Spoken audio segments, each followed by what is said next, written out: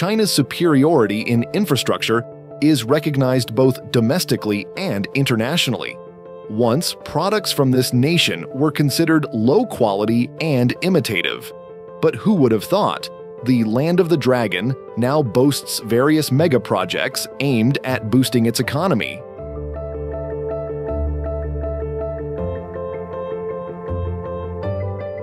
Take the Hangzhou Bay Bridge, for instance, a marvel of engineering that connects the cities of Jiaxing and Ningbo. This incredibly lengthy bridge, in comparison, makes the longest bridge in Indonesia. The Suramadu Bridge, which stretches only 3.4 miles, seem modest. The Hangzhou Bay Bridge spans an impressive 22.2 miles, and to think it was completed in just 5 years, despite being located between two rivers and a bay that experiences the world's highest tidal range. Astonishing, right? Thanks to this bridge, the road distance between Ningbo and Shanghai has been cut from 248 miles to 111.8 miles, slashing travel time from 4 to 2 hours. The project demanded an investment of $1.7 billion USD to achieve this feat.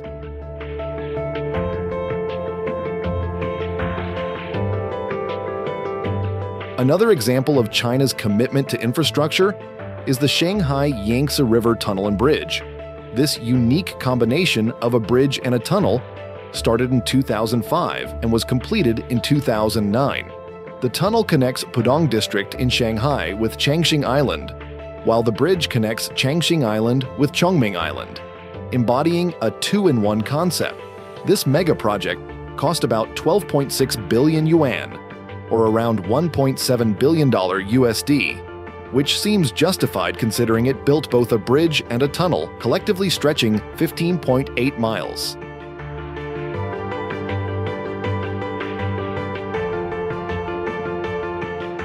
Lastly, to ease mobilization, China constructed the Kong-Zhuhai-Macau Bridge, linking the three major cities of Hong Kong, Zhuhai, and Macau. Initiated in 2009 and completed in 2018, the construction took 9 years. But considering its total length of 34.2 miles, making it the longest bridge in the world, the time spent is quite understandable. Indeed, it makes sense that such an endeavor took this amount of time. To achieve the construction of the longest bridge in the world, the nation led by Xi Jinping had to delve deep into its pockets, spending a whopping of $17.7 billion USD. With such a colossal expenditure, this extraordinary human-made construction is designed to last for a whopping 120 years.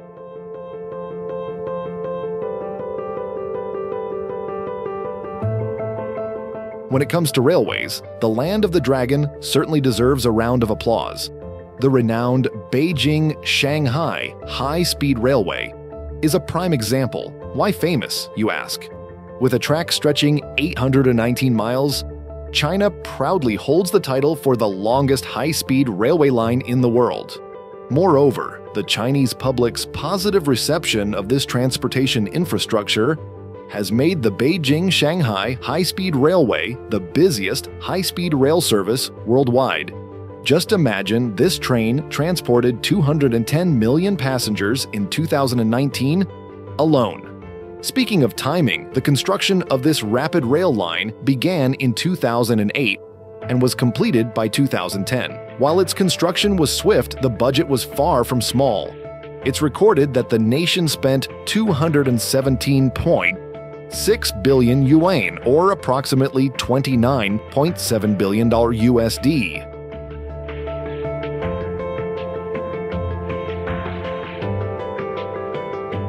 Recently, the China Ocean Shipping Company launched the world's largest super LNG tanker, named Wanrui, in 2022. Just picture its size: 1,092 feet long and nearly 197 feet wide. Huge, right? Why construct such massive tankers? Clearly, to reduce shipping costs. A larger size means more crude oil can be carried, translating to cheaper shipping costs and more profitable distribution. Moreover, its fuel tank has a capacity of 3.5 million liters in a single fill. allowing the vessel to cover a distance of 27,741 miles. Not only that, but Yuanrui also utilizes liquefied natural gas as fuel, proven to be extremely eco-friendly.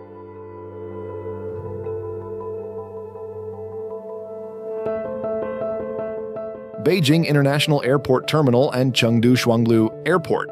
As for airport infrastructure, the nation under Xi Jinping's leadership certainly doesn't play around. Case in point, Beijing International Airport Terminal stands as the world's second busiest airport.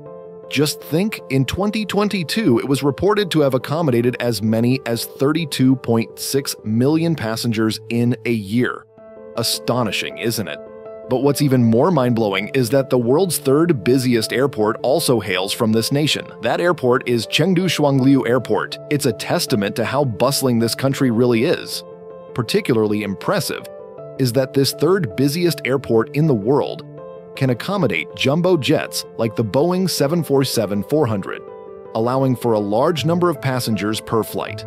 Similarly, Beijing's airport can handle wide-body aircraft such as the Airbus A380. Moving on to the Qinling-Zhongnanshan Tunnel in Shanxi Province, China continues its efforts to build roads that significantly reduce travel time. Perhaps the government believes in the ideology that time is money. This tunnel, initiated in 2002 and completed in 2007, cost 3.2 billion yuan, or around $432 million USD. Pricey for a tunnel, but absolutely worth it for the benefits it delivers. Not only does it shorten journeys in Shanxi Province, but this tunnel, stretching over 11 miles, also holds the title as the third longest tunnel in the world. The country's prowess is undeniable. But what really captures the attention is the tunnel's beauty, adorned with stunning lights and flowers along its sides.